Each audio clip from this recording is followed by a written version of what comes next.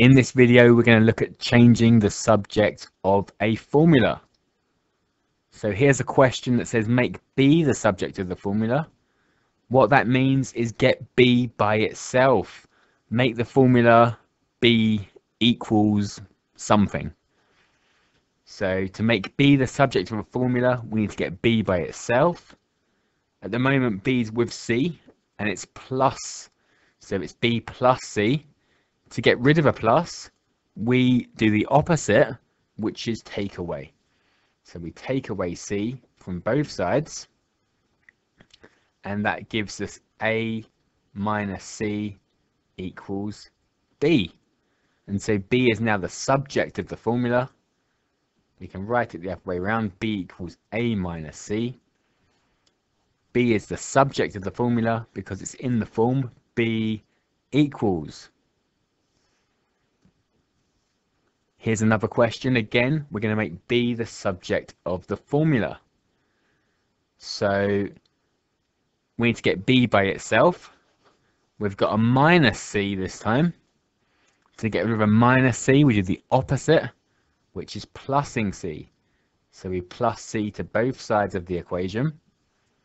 So on the left side, I've got A plus C, which is just A plus C.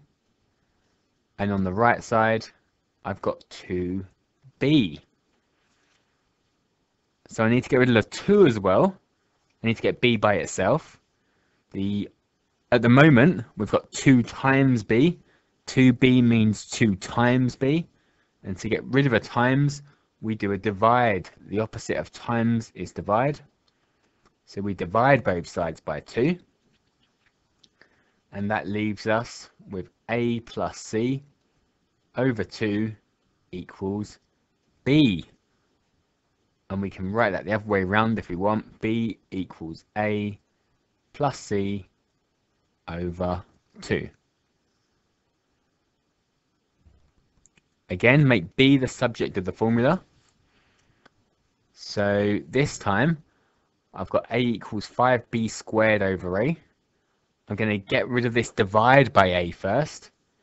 And to get rid of a divide by A, the opposite of divide is times. So I'm going to multiply both sides by A. So on the left, I've got A times A.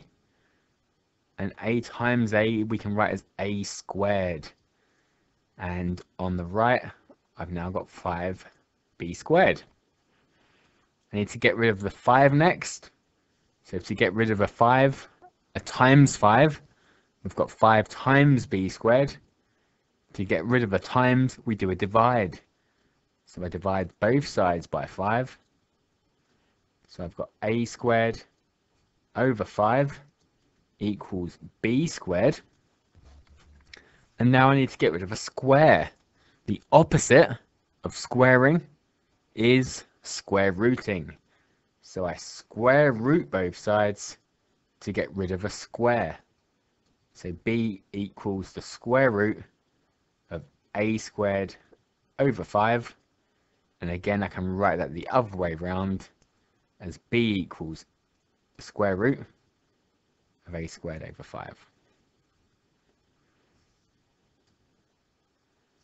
And here's another one. Make A the subject of the formula. So I've got P equals F over A. So I want to get A by itself. I don't like it on the bottom. So I'm going to start by multiplying both sides by A. I'm going to get rid of the divide by doing a times. So on the left, I've got P times A, which is AP. And on the right, I've just got F.